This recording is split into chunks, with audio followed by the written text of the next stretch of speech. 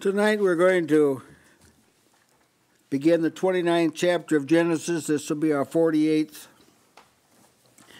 lesson. Begins quite a spiritual saga of Jacob and Rachel.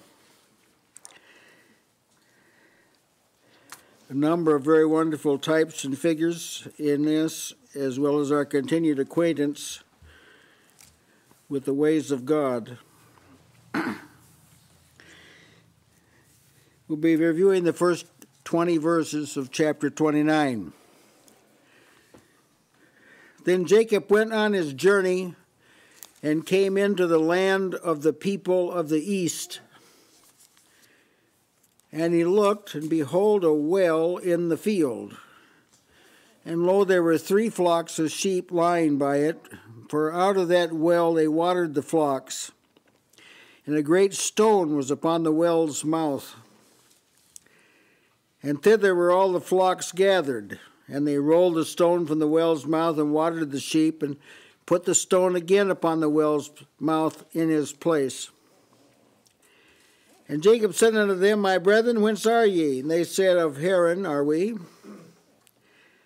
And he said unto them, Know ye Laban, the son of Nahor? They said, We know him. He said unto them, Is he well? They said, He is well. And behold, Rachel, his daughter, cometh with the sheep.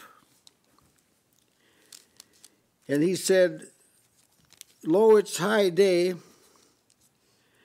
neither is it time that the cattle should be gathered together. Water ye the sheep, and go and feed them. They said, We cannot, until all the flocks be gathered together, until they roll the stone from the well's mouth. Then we water the sheep. While he yet spake with them, Rachel came with her father's sheep, for she kept them. And it came to pass, when Jacob saw Rachel, the daughter of Laban, his mother's brother, and the sheep of Laban, his mother's brother, that Jacob went near and rolled the stone from the well's mouth and watered the flock of Laban, his mother's brother. And Jacob kissed Rachel and lifted up his voice and wept. And Jacob told Rachel that he was her father's brother, and that he was Rebekah's son. And she ran and told her father. And it came to pass, when Laban heard the tidings of Jacob, his sister's son, that he ran to meet him and embraced him and kissed him and brought him to his house. And he told Laban all these things. And Laban said to him, Surely thou art my bone and my flesh. And he abode with him the space of a month. And Laban said unto Jacob, Because thou art my brother, shouldest thou therefore serve me for naught? Tell me, what shall thy wages be? And Laban had 2 daughters. The name of the elder was Leah. The name of the younger was Rachel. Leah was tender-eyed, but Rachel was beautiful and well-favored. And Jacob loved Rachel and said, I will serve thee 7 years for Rachel, thy younger daughter. And Laban said, It is better that I give her to thee than that I should give her to another man. Abide with me. And Jacob served 7 years for Rachel, and they seemed to him but a few days for the love he had to her.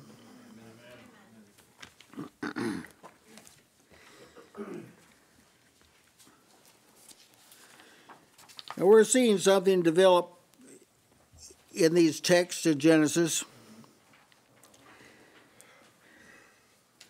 I want to say a word about it. We've mentioned this before, but I want to underscore it. That for those in Christ, our concept of history is shaped by the revealed working of God.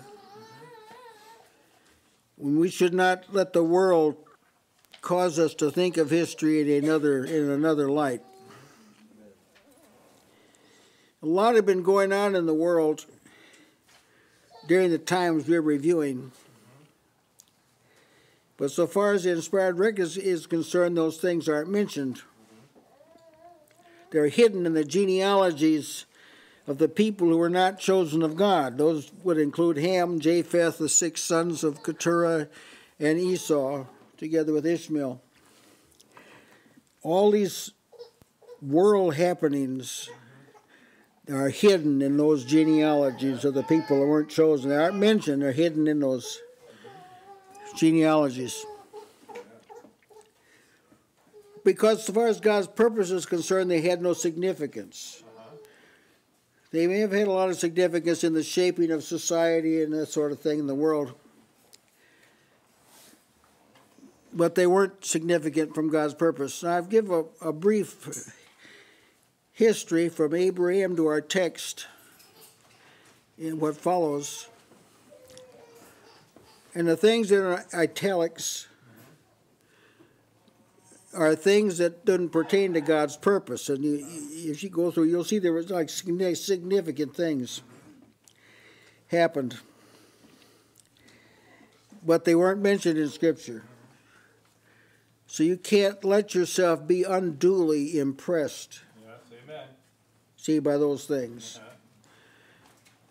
Now, this is sort of a spiritual science, if I may use that word, that when it comes to understanding things, you want your mind to be shaped by what God did, not what man did. Amen. It isn't not any wonder then that the things that aren't italicized are left out of their history books. That's right. Yeah. See, these days there's an expression called world view. You know, they just started using it in recent decade or so. Now it's become quite a common word in religious circles. What is your world view? And maybe people think that word is actually in the Bible. It's not. So I thought I wanted to deal briefly with it because this is why the Scriptures don't look at things with a world view in mind. By definition, what is a worldview? By definition, it's a comprehensive worldview is the fundamental cognitive orientation of an individual or society encompassing the entirety of the individual or society's knowledge and point of view, including natural philosophy, fundamental, existential, and normative postulates or themes, values, emotions, and ethics. Or as Webster puts it, the way someone thinks about the world. Collins Dictionary says a person's worldview is the way they see and understand the world, especially regarding issues such as politics, philosophy, and religion. That's a worldview. Now, the fatal error of the worldview is that it combines areas of knowledge that can't be homogenized. Yeah. Nikki, what are you doing here? Huh? We had to cancel our trip. All right, we are going to go ahead then, brother.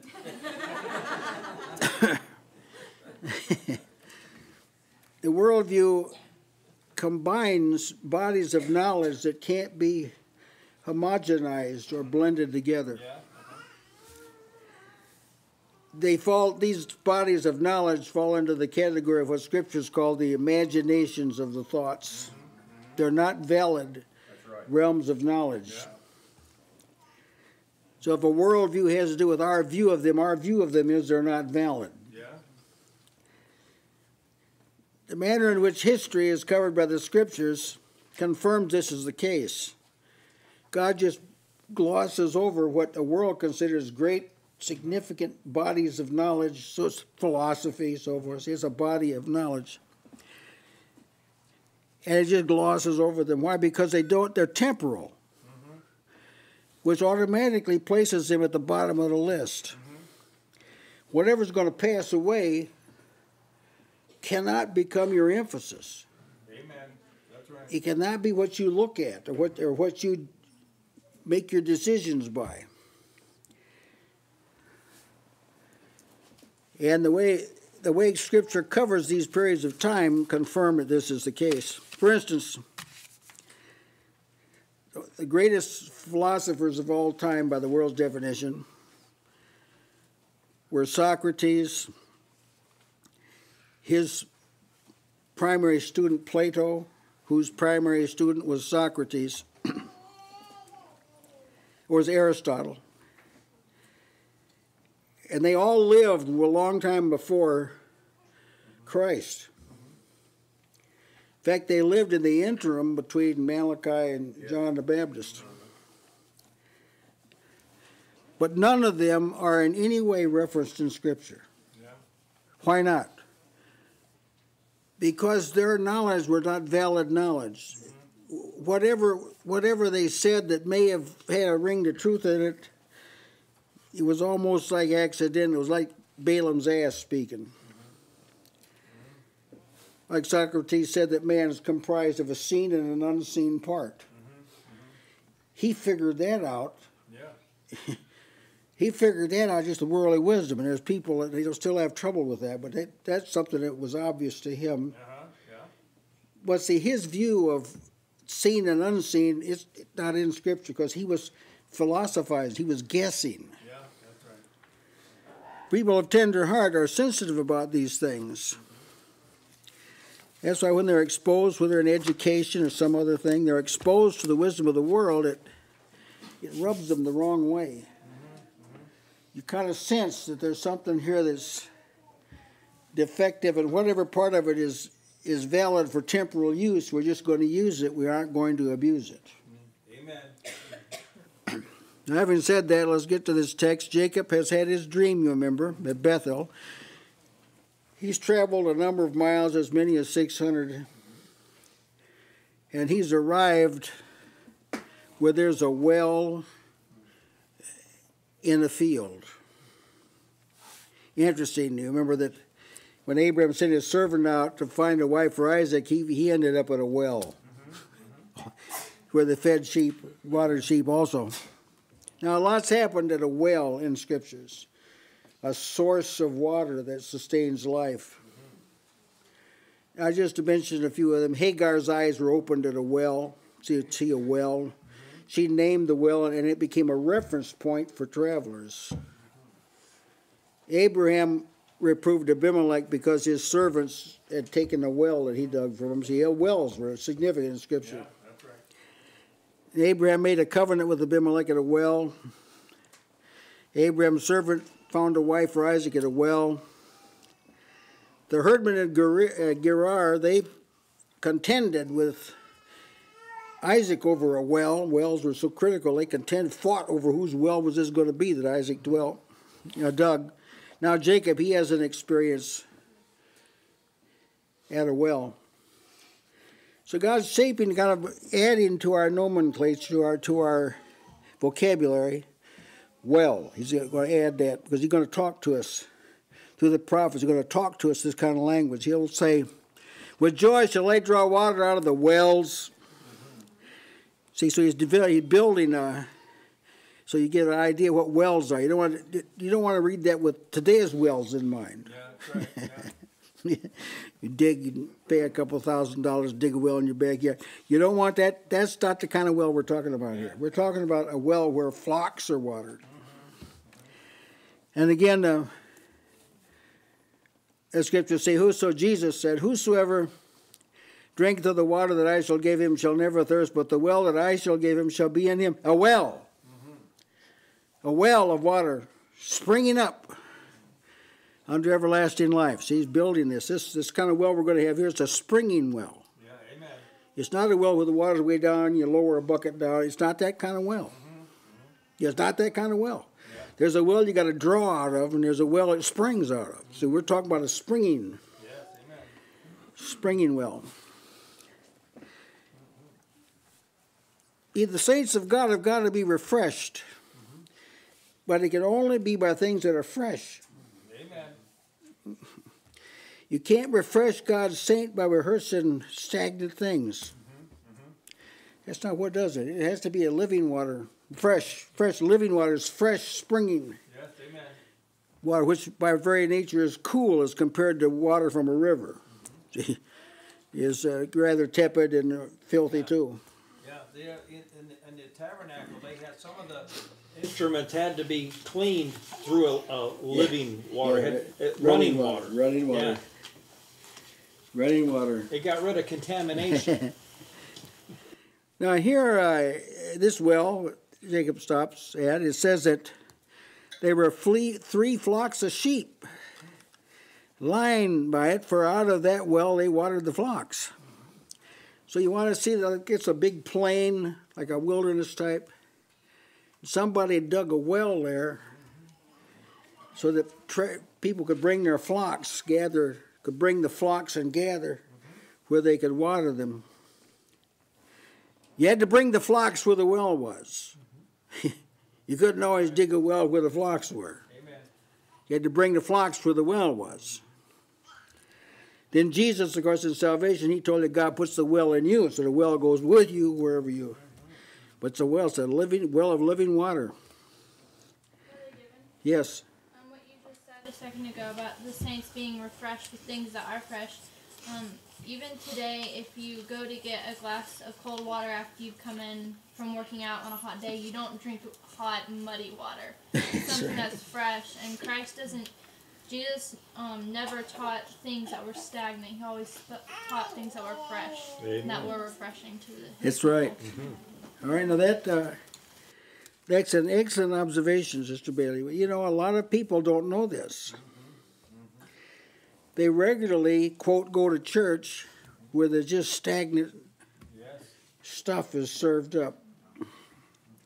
And, of course, you get diseases from stagnant water. It's not healthy to drink stagnant water, and it's not healthy spiritually to drink stagnant water either. Now, there was a stone over the mouth of this well. A great stone was on the well's mouth. And they rolled it off. To water the flocks, they rolled it back on. Why did they do that? This is a springing well. Yeah. So they stopped the spring when there wasn't anybody to drink. They stopped the water from wasted flowing out of there, see? Quite a lesson to be learned there. I have a picture there of a real well and a superimposed stone that the water sprang up out of it. So they covered it so the water wouldn't spring out of it. Remember in Revelation 21:6, he speaks of the fountain of the water of life. Something's living always outs. Yeah. O-U-T-S, always outs. If it's living, it gets out. Yes, amen. Water is like that. Water can go through like anything. Go through concrete. People have floods. They learn eventually water can get through anything. And that's the way this water is. We're talking about this water. If you can get where this water is, it can get through anything. Jesus said, if any man thirst, let him come to me.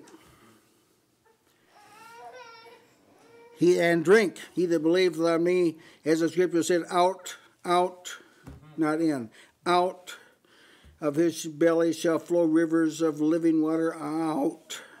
Yeah, amen. Why? Because the well. Puts inside, Jesus said to the woman at the well, water I give you shall be in him a well. Yeah, that's right. And Jesus said, so you don't want to put a stone over the mouth of this well. Right. You can see that, can't you? Oh, it's a wonderful truth. You also don't want to throw a bunch of earth and rock in it. That's right. That's right. Now, the thirsty soul does have to go where the water is supplied, particularly if he doesn't have a well inside of him. There's a sense in which the assembly of the saints is a well, a place where a well is. We take the stone off. Yes, amen. Let it flow. Yeah, when you're around the world, there's some things they can't flow out. But when the assembly of the saints, that all stones are moved, it just flows out, see. That's the meaning of the Ephesians and Colossians text to speak about the body being together. Rather than of a well, it speaks about the refreshment that comes from it. the effectual working in the measure of every part. That's this output. The effectual working is the outflow of the water. It's when the person is connected with the head, and the head through him supplies the outflow of water. This is a point of concern to me, that this kind of experience is rare in the churches of refreshment. That's why they have the kind of music they have. See, the things are really dull. So they got to bring in something, hype, because things are really dull. If they take the kids off the stage, it's really pretty dead, isn't it? I mean, everybody knows it. But rather than trying to get life, living water, they bring entertainment in. That's the only thing to get the people kind of cranked up. See, the people of God, they're refreshed by something else, not by the world. Well, Jacob's here where the well is. The flocks are there. And Jacob wants to make sure he's in the right place, because he's not sure yet. So he says, "My brethren, whence are ye? Whence be ye?" He asked the shepherds that caring for the flock this. He didn't just ask someone wandering along by the road. Where are you from? They said, we're from Haran. Haran. So I could just sense the heart of Jacob. I've arrived. I'm near the territory. It's got to be nearby here. Haran. More than 70 years before this, Abraham's servant approached Haran. He was near Haran. Almost 100 years. Almost 100. That's right. This is the place where Abraham tarried Haran when he left Ur. Remember, he tarried there, increased his possessions until God told him to move on. So this was like a sanctified area by the presence. And so he said, "Well, do you know Laban, the son of Nahor?" That one. They said, "We know him." Oh, his heart's sleeping now. We know him. Yeah, we're familiar. We know him. Personal acquaintance with him. He says, "Well, is he well? That is he all right?" It doesn't just mean does he not sick, although that's included. That is he complete? Is he sound? Is everything going well for him? Because he's here on a mission. He wants to know about status of Laban. Is he in peace? Would be, if we want to put it in a single word, is he in peace? Is he uncomfortable in any way? Any agitation? Tell me about Laban. They said, "Well, yes, he's well." Look, here comes his daughter. Here comes his daughter Rachel with his sheep. Says God. See, this is God. I say, we know this is God working. Jacob, he senses this is God working, but he's just giving you the record here. This is how God worked. Of all the times she could come, she came when Jacob was there. See, timing belongs to God. That's what it means, that the times and seasons belong to God. So when the appropriate time, that's established by God. That's not established by us. We don't establish the appropriate time. That's why I thank God for the Lord's Day. That's something God sanctified that so that you can expect some unusual things to happen at that time, because the time belonged to Him. So he's arrived at the proper destination near Haran. He's arrived at the proper time. Here comes Rachel, bringing Laban's sheep. So the steps of a good man are ordered by the Lord. There it is. That's taught. This is an example of it. Once divine guidance has been confirmed, you don't have to spell it out. See, in all the details. Once you know this is working out for good, your fleshly curiosity may want to probe, but it's not necessary to do that. If you're in the heart of God's will, you don't want to ask why and what are the particular details. Just thank God you're there and take advantage of it. Be alert. there comes Rachel. You can evidently see her approaching with the sheep. And Laban turns to the shepherds. He's concerned that he didn't know how long these sheep have been lying there. He said, it's yet high day, because we got a lot of daylight left. Neither is it time for the cattle to be gathered together. It'll be at the evening. Water ye the sheep and go and feed them. Let's take care of these sheep now. They said, we cannot until all the flocks be gathered together. Then they roll a stone from the well's mouth. Then we water the sheep. Jacob, see, I could tell he's a man of God. Water the sheep. Could tell he's a man of God. Water the sheep. Amen. Be taking care of the sheep. He has a particular understanding of sheep. He himself was a shepherd. Amen. So he has a particular understanding of sheep. Some feel that Jacob said this because he anticipated Rachel coming and wanted to be alone with her. Well, I don't. That's a bit too carnal for me. I don't. Person wants to accept that. That's their business. But I'm telling you, I don't. We can't water prematurely. We can't, like, they may drink I don't know how much water flowed out of this well at one time. We can't. We've got to make it available to all the sheep that are samples to come here before we can proceed any further. We can't till they're all gathered. Well, you have quite a picture there of the glory and the things that are going to happen in the glory when we're with the Lord. It can't happen till we're all gathered. Got to all be gathered together before we're going to uncap the well and let it really flow out. Amen. Without any hindrance at all. Amen. Yeah, here there's a spring of water. There it's a river. Yeah. Yeah. Now this is something that all the shepherds agreed in. There was no fussing and say, well, why can't I water my flock? They were all agreed. There was unity here. Yeah. All the sheep be watered. It'd be nice if the shepherds today were agreed on this. All the sheep have to be watered. Wait a minute. Yeah. Wait a minute, praise team leader. All the sheep have to be watered. Yes. Wait a minute.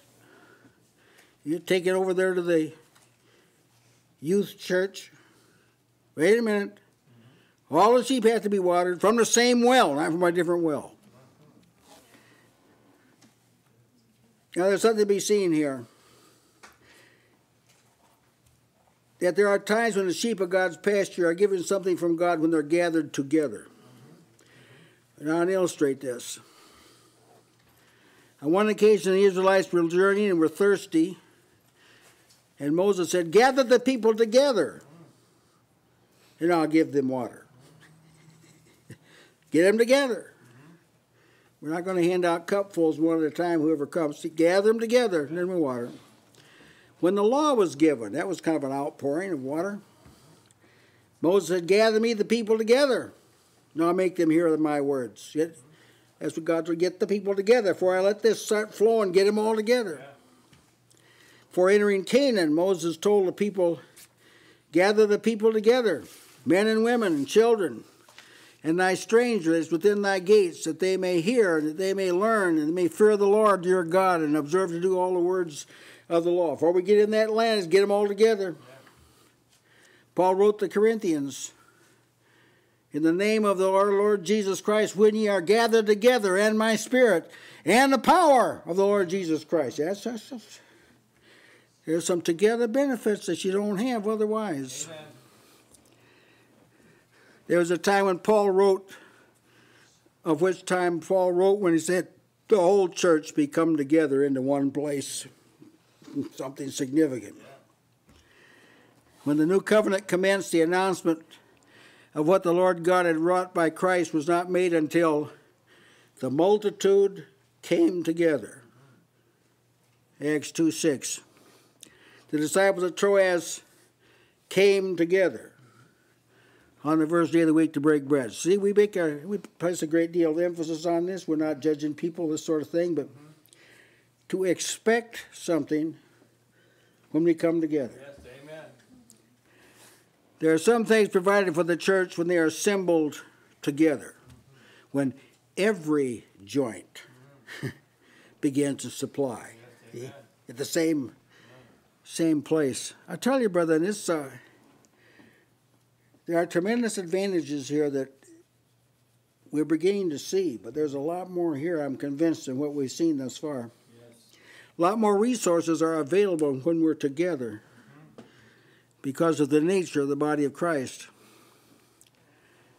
What are those who keep the well capped up when the saints are together? What about those? There are people who do this. Oh, yeah. Sheep gather together, they're all together, they don't take the stone off the well. They play a little religion. Don't water the flock of God.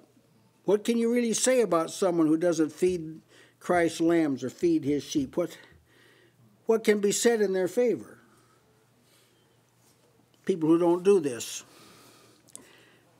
What are those who ignore the word of Paul? Take heed, therefore, unto yourselves and to all the flock, over which the Holy Ghost hath made you overseers, to feed the church of God. See, what about people who don't do that? They'd be like these shepherds if they didn't water those flocks. They'd be disobedient, recalcitrant shepherds. Will such insolence be overlooked by the Lord of glory? No. No, these are his sheep. He bought them. These are his sheep. He purchased this flock. Amen. And when they're not fed, he will hold in strict account those who could have fed them but didn't. He'll hold them in account. Well, Rachel came with her father's sheep. While she yet spake with them, Rachel came with her father's sheep. In that instant, while he yet spake, he's still talking. While he's talking, this happens. That's how God works. Now, there's several of these while he yet spake statements in Scripture. The Mount of Transfiguration, where Peter said, let's build 3 tabernacles, one for thee, one for Moses, one for Elijah. And while he yet spake, cloud overshadowed him. God said, this is my beloved Son, whom I'm well pleased. See, there's some things God interrupts. When Peter denied Christ, he said, I tell you, I know not the man. While he yet spake, the cock crew interrupted. Now, as though interrupting the dialogue between Jacob and the shepherds, here comes Rachel with the flocks. That changes the whole discussion. Jacob, he leaps into activity right away. Notice Laban is referred to as Jacob's mother's brother 3 times in this verse. Came to pass when Jacob saw Rachel, the daughter of Laban, his mother's brother, and the sheep of Laban, his mother's brother, that Jacob went and rolled a stone from the well's mouth and watered the flock of Laban, his mother's brother. Now, this is reinforced to us in words, but this impression was reinforced in Jacob by God. This is your mother's brother. Remember, your mother and your father told you to go to her brother, who was Laban. The Holy Spirit's impressing in his spirit what is in this text. This is the Laban that's your mother's brother. You're here, Jacob. Now, his response differs from the response of Abraham's servant. Abraham's servant asked God for a sign that Rebekah would water his camels, remember? So it's kind of worked a little differently. Here he watered Laban's sheep. It's a little bit different, but it shows that everything from God is fresh. See, he rolled. Now, before it said they said they rolled a stone away, which would suggest it must have been a pretty good sized stone, because the spring must have had a lot of force to it coming up, see. But Jacob, he just by single-handedly rolled his stone away from the well's mouth. They said that we cannot do it till all the flocks be gathered, then they, whoever the they is, they will. But Jacob did it himself. He's thinking of his mission, see. He's thinking of his mission. Let's get on with the mission.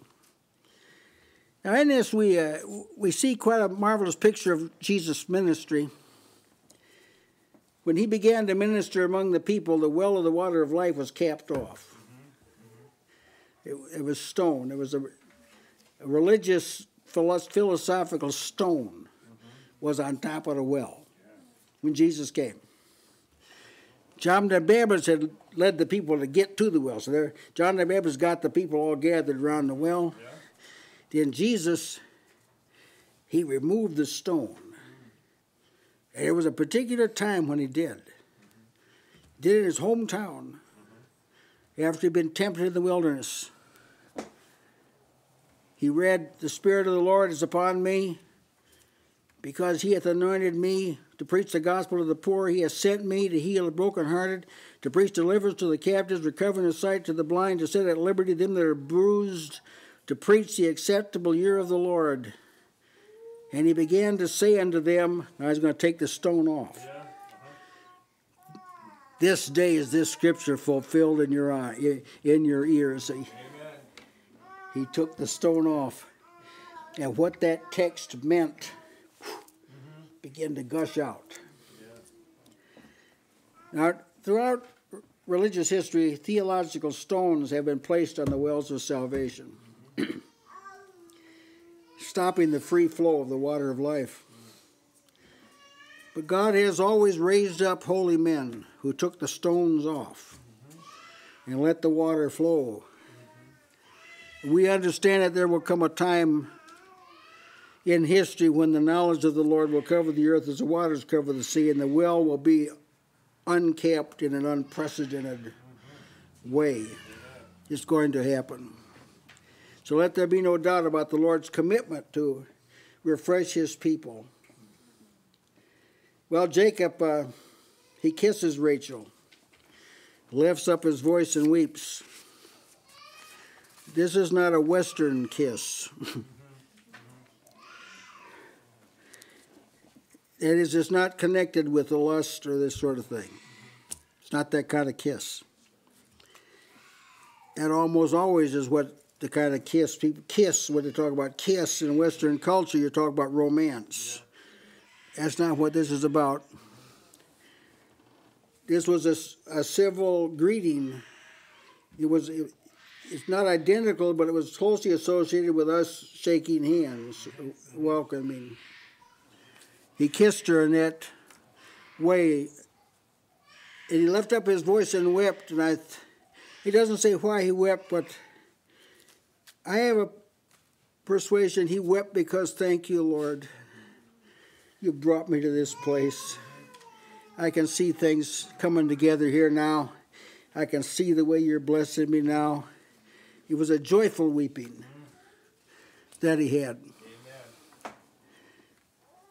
Now, I want you to note the sensitivity of this man, Jacob.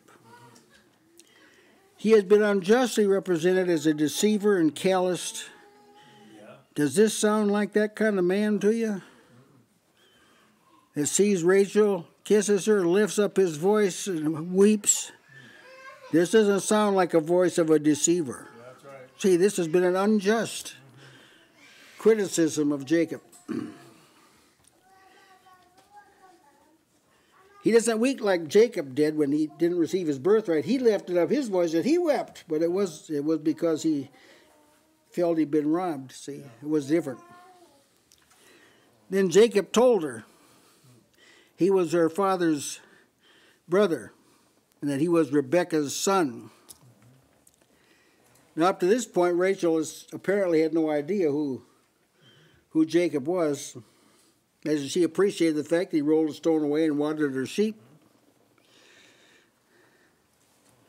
But she doesn't know who Jacob is until he identifies himself. There's a lot of people who don't know who you are until you identify yourself in Christ. I'm your father's brother. Well, technically he was his nephew, if you want to be. But see, he's speaking from a different viewpoint here. He's speaking from the standpoint of the progeny of Abraham. He's a brother in the sense we're the same bloodline traced back to Abraham. It's brother used in that sense. All those in Christ are brethren. not flesh and blood as normally think, but that's the kind of brother. He said, I'm your father's brother because we both had the same bloodline. So he's not speaking of like son. He was Rebekah's son, who was Laban's sister. Thus Jacob informs Rachel of their common heritage, traced back to Abraham and Nahor. See, so I'm brother. I'm part of this family. It's kind of small right now. This family is going to get very large. And Laban, he hears these things because it says Rachel went and told her father. So Laban hears about this. This has been as long time before. Sorry, it's 100 years, Brother Jade pointed out. He hears about it, he runs to meet him. Now, in 2003,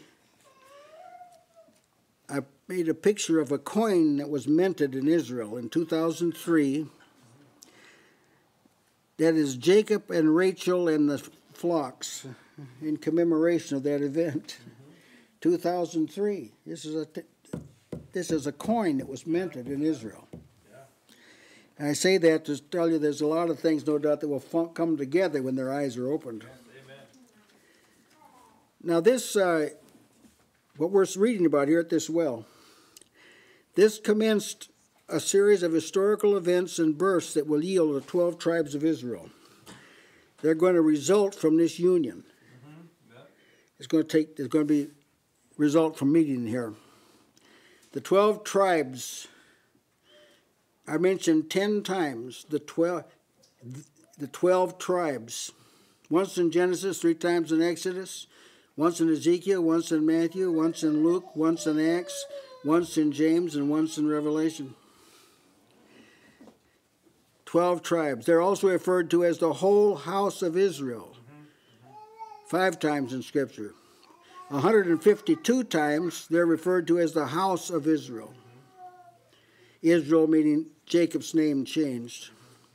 46 times they're referred to as the tribes of Israel. 122 times they're referred to as the house of Israel. 19 times they're referred to as the people of Israel. 644 times they're referred to as the children of Israel. 230 times they're referred to as the Jews. So here's a body of people who are directly referenced in Scripture 1,158 times. It's all starting at this well. Yeah, amen. That's right. Despise not the day of small beginnings. The whole matter now is beginning to develop. This great purpose that God has purposed is beginning to develop. Another thing we see here, Brother Gibbon, is that God is carefully preserving the seed of Abraham. That's right, amen. That's the mean that Jesus is going to be the seed that comes from Abraham. Amen. So he's carefully preserving this seed. And once you know that Satan is in the background trying to destroy this seed, well, Laban heard these things. This is the record of Laban responding to Rachel's report. Said he heard these things. She went to tell Laban. That's what the text is referring to. Laban heard what Rachel said. It had been about 97 years since Laban had seen Rebekah. Maybe a little more. But he hadn't forgot her. He remembered her. It's a long time, brethren. Yeah. A long time. Your memory can reach way back. Yes, it can. We don't know if he ever did know she had children. Maybe she did. Maybe he did. Maybe word got out. We don't know for sure. But then Jacob told Laban all these things. Now, there's various views of this, what all these things, what that meant. Some was he told him everything was necessary to attest he was a kin. Some feel he told him the entire story of his life, everything, or things related to the immediate context. It seems to me that the emphasis here is Jacob is established that he's part of the kinfolk, and then he is establishing the promise made to Abraham and make it connect in all these. He's representing the Lord in this. Laban, here's what he said, and he says, "Surely thou art my bone and my flesh." I want to explore that a little bit. Thou art my bone and my flesh. Remember, this is what Adam said when Eve was presented to him by God. He said, "This is now bone of my bones and flesh of my flesh."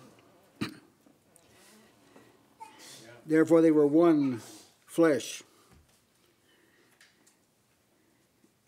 Adam himself said, "Therefore shall a man leave his father and his mother and shall cleave unto his wife, and they shall be one flesh." One flesh is a summary of bone of my bone and flesh of my flesh. Jesus also confirmed that this is a proper description of marriage, Matthew 19.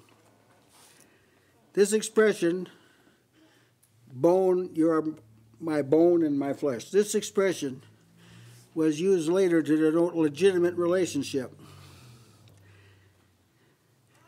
When Abimelech, the son of Jerubbaal, said to his mother's brothers, "I am your bone and your flesh."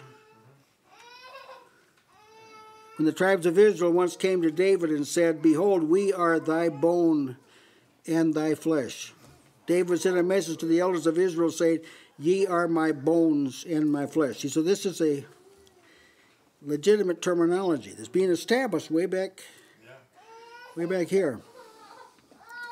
The same language is employed as describing God's people and Christ. In Ephesians 5:30, we are members of his body, of his flesh, and of his bones. There it is again. So in salvation through faith, there is a legitimate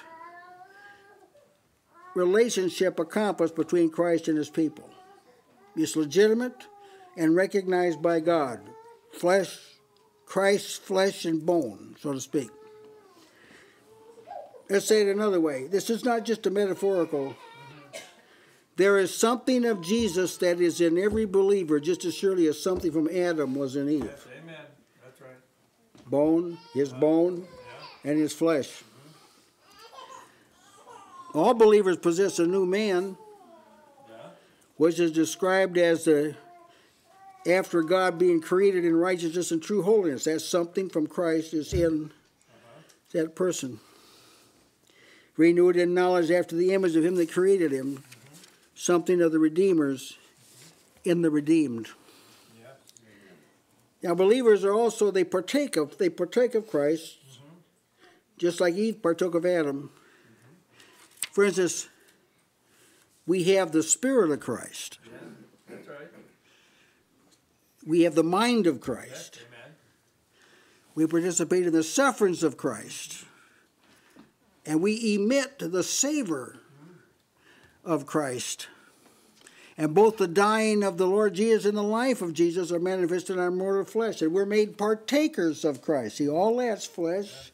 We have his flesh and of his bones. It all goes back to this language. See, he's establishing a way to communicate to people what we are in Christ. Amen. It's established a way back there. When that makes sense back there, it'll make sense up here.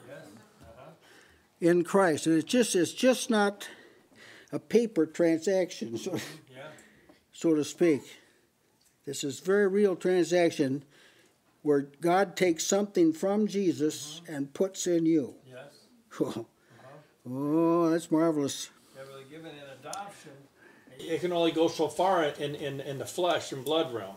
I mean, you can adopt someone, but they don't really become like you. They can benefit from your resources, but they're not really genetically yours. But in Christ, it changes. Yeah, adoption, see, that's another facet of redemption. This is a deeper facet. The adoption has to do with the legality of the whole thing and the right to the inheritance. But here, this is dealing with you actually participate, you partake of Christ. Amen. You actually do. He makes you out of what he was in Christ.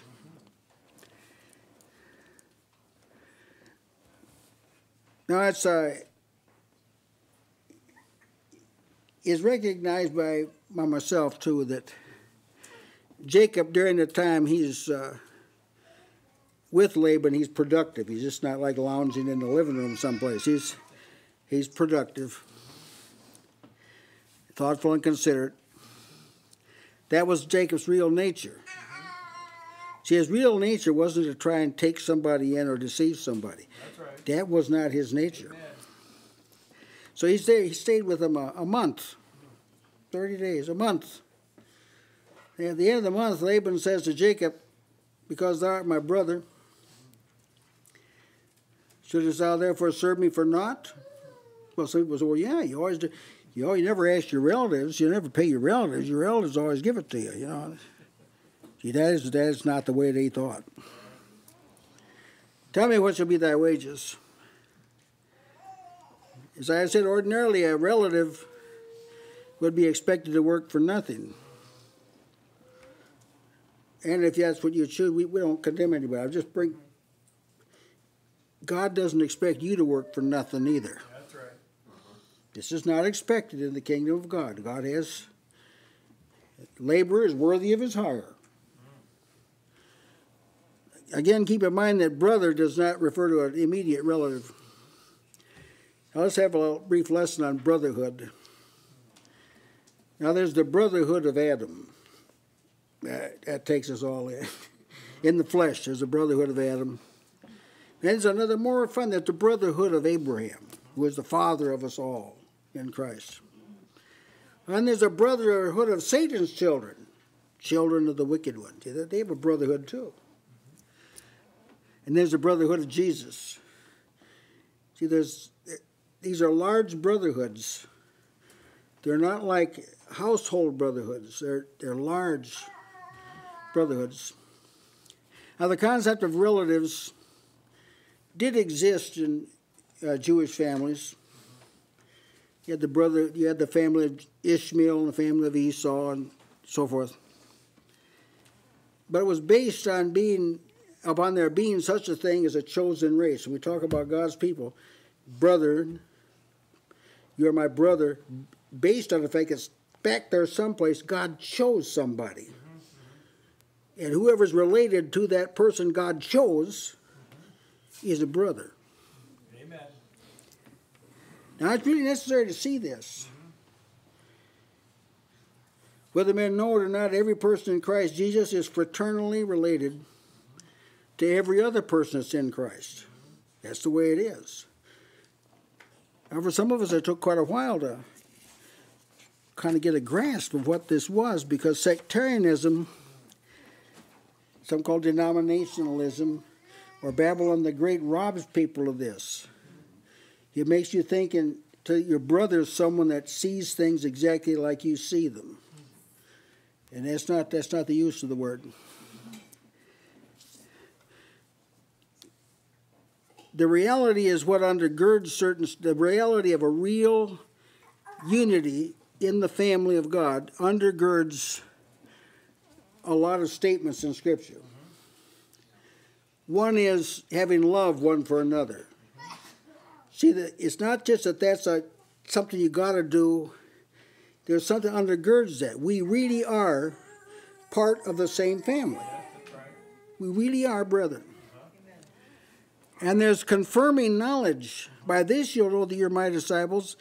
Well, all men know you're my disciples, and you have love one for another. So how we treat each other confirms to the outsider that we're Christ's disciples. And there's divine tutelage of this. This is a kind of love you have to learn. You yourselves are taught by God to love one another. 1 Thessalonians 4:9. So who does God teach you to love? Neighbor down the street? That in a sense, we don't say that that's not possible. That's not the thrust. That's not the thrust of it. God teaches you to love his people. Because you'll be no closer to God's people than you love them. To the degree that you love them and prefer them, to that degree you'll spend quality time with them, seek to benefit them, take advantage of the benefits they have. So as Abraham's offspring, as a result of being a chosen people, everything is traced back to a single source. In Abraham, in the Jews, it's traced back to Abraham.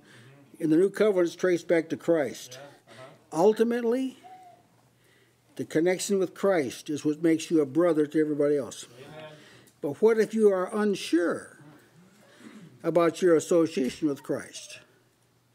What if you're not sure what your identity with Christ really is, which a lot of real believers aren't sure about this because they haven't been taught properly. This affects how close you are to God's people. Yes, amen. A person who doesn't know they're God's child will tend to be one in the flesh with people because they don't know this deeper association. That's why people have to establish, like Jacob did, I'm your brother, your brother's sister's son. That's why he established that, because he knew nobody from Laban's house was going to hobnob with somebody that was of a heathen heritage. This wasn't going to happen. Jacob knew it wasn't going to happen. Jacob didn't want it to happen. So he's just establishing the proper bloodline.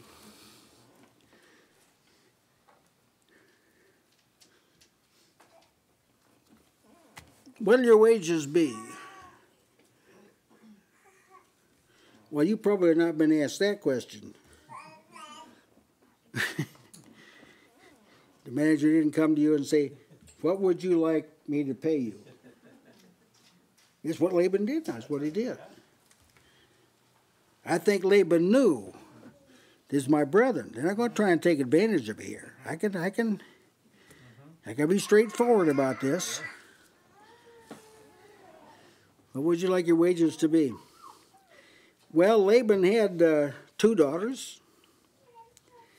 It appeared as though at the time Abraham's servant went for Isaac's wife, it appears as though Bethuel only had 1 daughter.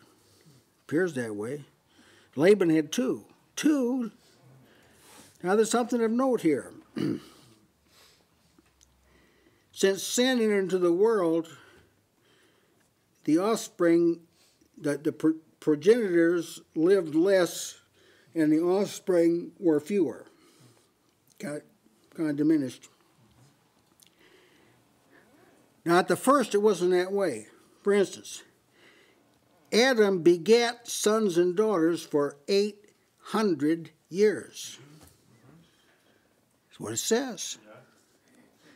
Seth begat sons and daughters for 807 years. Enos begat sons and daughters for 815 years. Canaan did it for 840 years. I'm establishing a pattern here. Mahalalel did it for 830 years. Jared begat many daughters for 800 years. Enoch did it for 300 years because God took him, remember, in his teens. He was taken. Methuselah did it for 782 years. Lamech begat sons and daughters for 599 years. Just started to diminish, see. Shem did it for 500 years. Arphaxad did it for 403 years. Salah did it for 403 years. Eber did it for 430 years. Peleg did it for 209 years. By the time you get down to Aru did it for 207 years. Serach did it for 200 years, and Nahor did it for 119 years, and sons and daughters. For that many years, we get sons and daughters. Now you get down to Laban, 2 daughters. Well, see, the judgment of mortality was setting in, took effect. Lifespan went down, number of daughters began to be narrowed down, but the divine choice still governed. When there were a lot of sons, a lot of daughters, God selected. When there were a few, God still selected. So he had two daughters. Leah was tender-eyed. Well, what does that mean, tender-eyed? Well, we'll turn to the other versions. They'll clear it up for us. Quite a number of them says tender-eyed. Significant numbers say delicate, or she has delicate eyes. A great number of verses say that she had weak eyes. Some versions say she had lovely eyes. These are Bibles now, people read. Basic Bible English said she had clouded eyes. The Standard Bible says she had ordinary eyes. Douay version says she had blear eyes. God's Word says she had attractive eyes. New American Bible says she had dull eyes. The New Living Translation says she had no sparkle in her eyes. English Revised Standard Version, she had gentle eyes. International Standard Version says she had rather plain eyes. Message Bible says she had nice eyes. Amplified Bible says she had weak and dull-looking eyes. The meaning of the Hebrew word translated tender is not really that clear. It's used in Scripture 17 times. I give you the various uses of it. I won't take time to read it. What did he mean? See, now there are some things in Scripture you just have to resort to thinking, examining the text, and seeing what you got to work with, and you can't take shortcuts. There's just some things you can't do that with. All right, now I want her eyes. You made a particular point of her eyes. Now, among each of the women, they veiled their faces. And we know Rebecca veiled her face because she put her veil on when she met Jacob. And I got a picture on page 14 at the bottom of some of those veils. Now look at those pictures and think she had tender eyes. That makes a little more sense. See, that's all you could see of her. Yeah. She was attractive in her eyes. She had tender, sensitive eyes. See, this probably, you say, what about Rachel? Well, she'd been communicating with her father. Remember, she'd been telling him. So she probably removed the veil so you could see more of her countenance. But this is probably all you saw of Leah, but she apparently was attractive in her eyes. That's what I'm going to. You saw her tender and sensitive eyes. It said, but Rachel was beautiful and well-favored. Now, these translations are right. I like a little more modest translation, but here's what they say. She was a beautiful form and appearance, beautiful of form of face, lovely in form and beautiful, fair in face and in form, had a beautiful figure and was good looking, beautiful figure and beautiful features, beautiful in appearance and exceedingly fair in countenance, beautiful and attractive. All right, now what kind of figure did she have? Well, the concept of a beautiful woman and the figures changed over the years. Like Solomon in Song of Solomon 7:2, I won't read it, describes a beautiful woman. And she wasn't a slim, trim, walk the aisle model type person. So when you think of Rachel, don't think of her in terms of Western culture. She was an attractive, comely woman in both form and face or countenance, as compared to Leah, who was her eyes all we had any knowledge of her. And also the way women of the East dressed doesn't accent the figure. Yeah, that's right. Even today, it's hard to tell what the person looks like, actually. Jacob says, I'll work 7 years for Rachel. 7 years. Now, brethren, some of you probably haven't had the job you got for 7 years yet. So I worked 7 years. He loved Rachel. This was God drawing him to her. This was the woman. See, this was the woman. Behind the scenes, God is working everything together for good. So this was the woman. And so God worked this in Jacob. He was attracted to Rachel. Yeah. Loved her in an honorable way. The purpose, yes. It would be way out of line to say that he had heard the story of what happened with his father and, and the servant and how God had brought the woman. And so you can kind of see at the well that he was expecting this kind of a thing, and it happened. Here she comes, and so to him, I can just see how this made perfectly good sense. Lord led him, and he had some history of the Lord working. That's right. That's right. He'd heard that the Lord led the servant. Yeah. Now this, you sir, I'll serve you for 7 years. And Laban said, well, it's better I give her to thee than I should give her to another man that abide with me. So I'll settle for that. And so Jacob, he served 7 years, and that's all you know about the 7 years. Yeah. This is all you know about that 7-year span, is he served, worked for 7 years to have Rachel. You don't know one single thing that happened during those 7 years. 23 words summarize 7 years. Yeah. Remarkable. And Israel, and Hosea mentions this. The prophet Hosea mentions this in Hosea 12:12. And Israel served for a wife, and for a wife he kept sheep.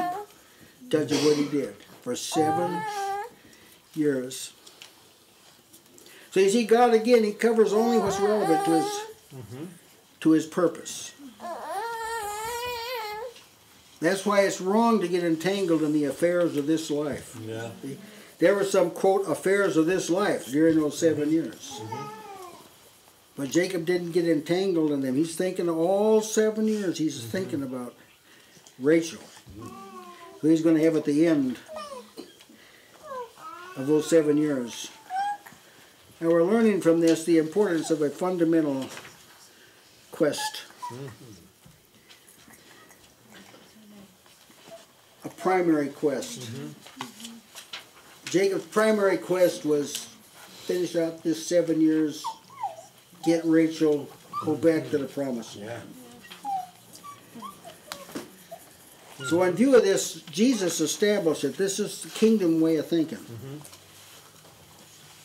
Jesus said, seek ye first the kingdom of God and his righteousness. Make that your primary quest. Your tenure in this world is like Jacob's 7 years in Mesopotamia. Yeah. And Jesus talked about establishing priorities. Jacob's priority was get Rachel for your wife. He that loveth father or mother more than me is not worthy of me.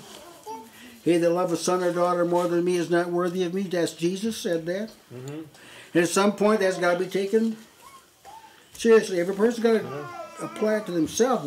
We can't apply it to one another. We can announce this is what the king said. He that taketh not his cross and followeth after me is not worthy of me. You do have to labor. Yes. Jacob didn't sit for 7 years. He worked for 7 years.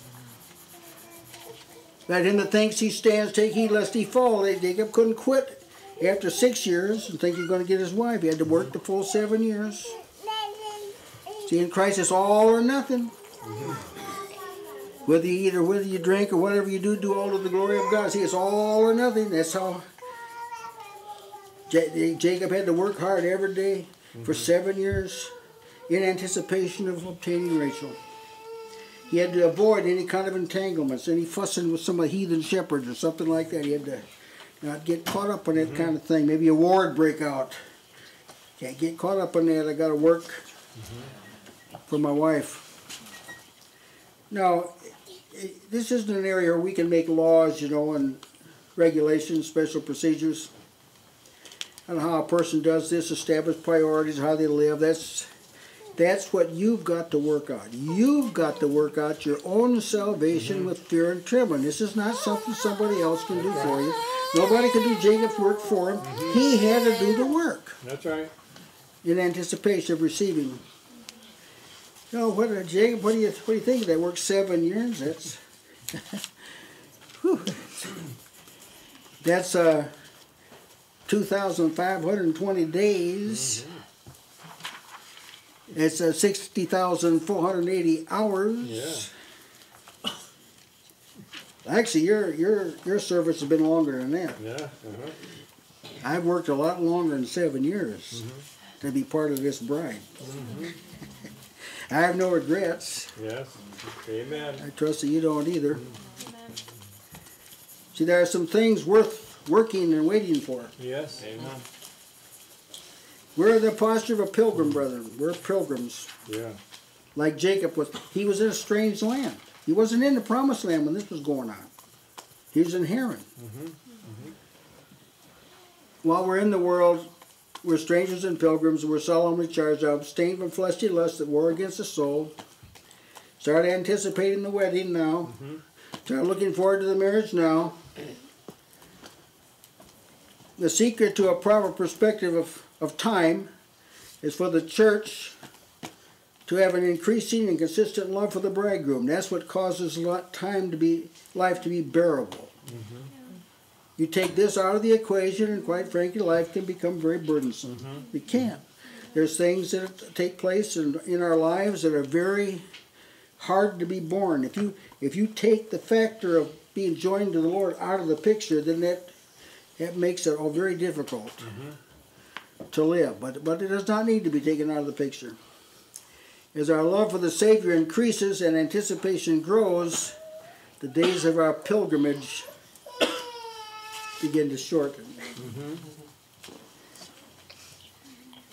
And here's what it says of Jacob,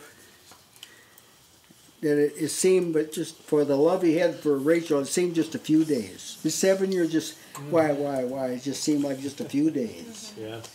I mean, Rachel was there. Yes. She wasn't there as his wife, but she was there. He could see her. Perhaps he could commune with her once in a while. For the love he had for Rachel, 7 years just went. That's right.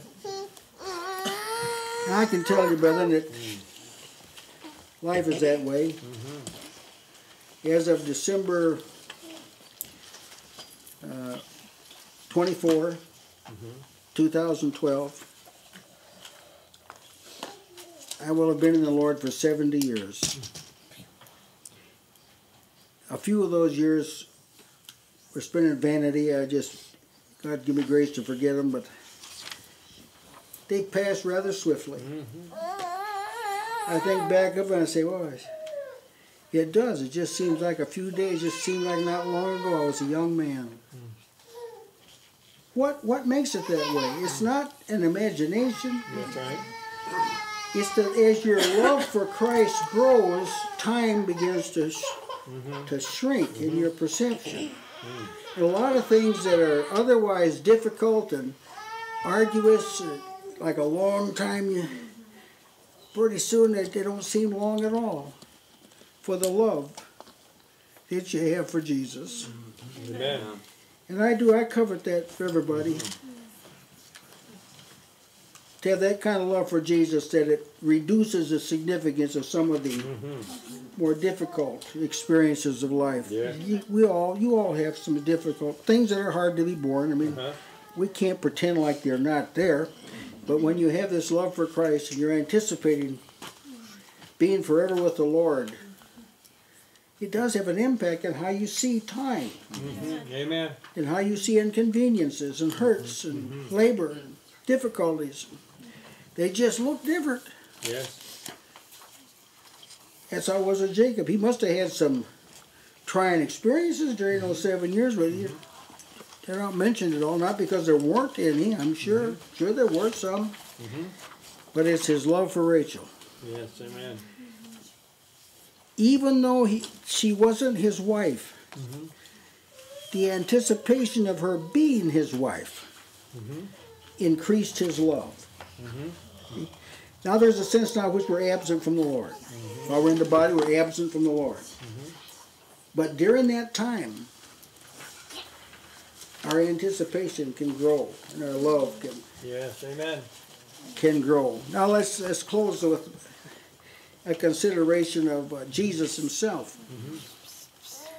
When Jesus came to earth from age to up to age 30 was like the 1 month That's right. that Jacob was lived with Laban for 1 month. That was that first 30 years are like that 1 month.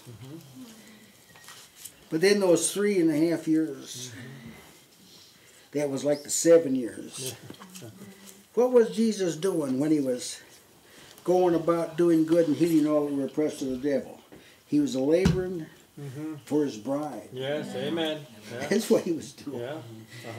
You see, John the Baptist said, he talked about the bridegroom. The bridegroom is the bride. And he talked about this. And Jesus heard him preach about this. He bribed the bridegroom, the bride, until that lay his ministry was, there was some compassion in it. I understand that.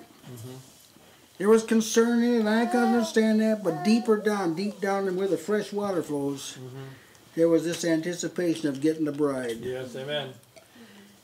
And he ministered so that when you read about it in Matthew, Mark, Luke, and John, so that when you read about Jesus' life in Matthew, Mark, and John, if you read it right, you'll pick up on Jesus' anticipation of being with his people. Amen. He'll let it leak out every once in a while in a parable or something that he's anticipating. And his love for you is increasing. And we trust that your love for him is increasing too. Amen. Well, I probably could have given you a lot more, but I've just given you what I can. What I can. There's a lot in that text. Amen. It's like orientation. Yeah. The text is like orientation. It's teaching you about God, about his manners, about Christ, about his manners, about what it means to wait, what it means to love, what it means to work. It's all embedded in that text. Yeah. Any of you have something you'd like to add tonight? Yeah. Yeah, but again, this this is, you can see this, that here he comes to this well. Now this is hot off the heels of this dream. That's right. Which before the dream here, he's leaving a bad situation. His brother wants to kill him. Yeah. Things have been misunderstood about him, and he has to flee. And yet God sets his thinking right with this dream, and then prepares him for what's going to happen at the well. Yeah, amen. This is good stuff. Yes. That number 7 is also a very significant number in the scriptures because it bespeaks of the completeness or perfection of something. Yeah. You've already alluded to Christ here. See, after 7 years, then he obtained his wife. But see, that's the way it is with Christ Jesus. Yeah. It's when the bride had made herself ready. Yeah.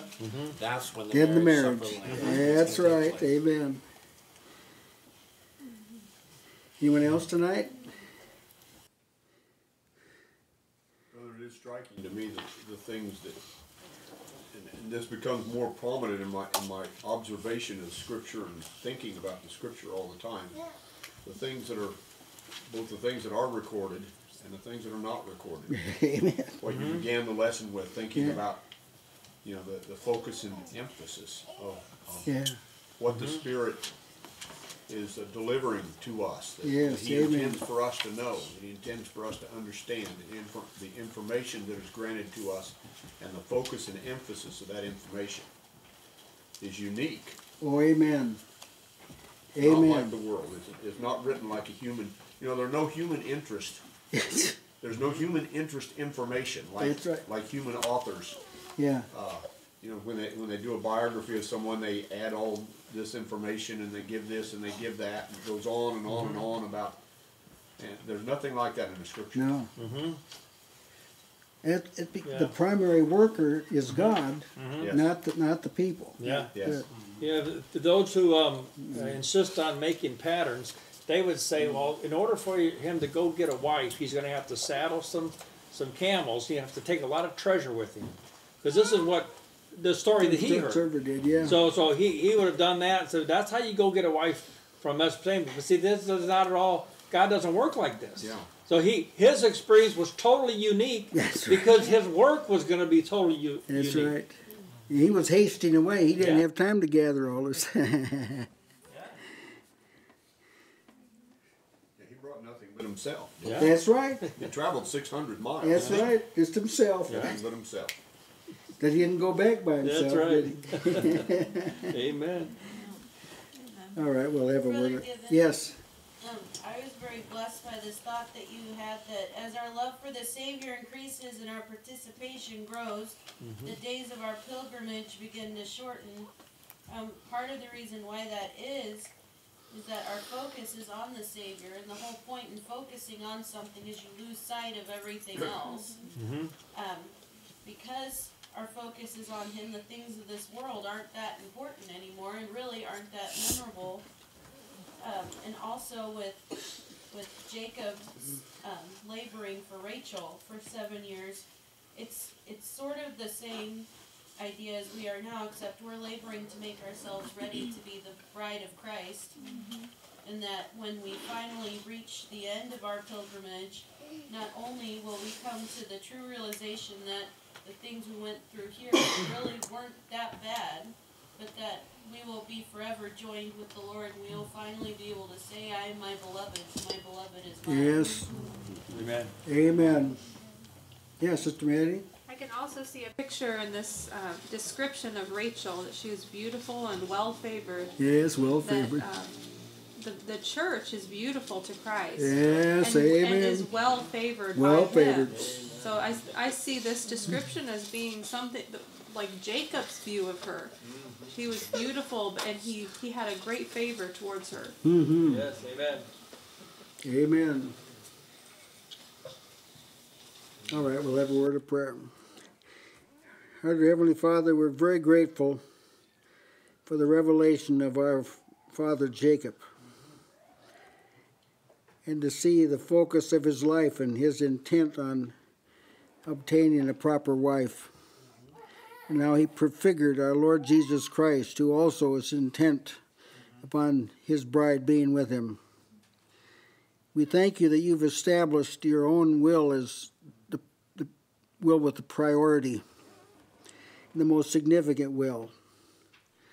And we admit, Father, that it is our desire that thy will be done on earth as it is in heaven.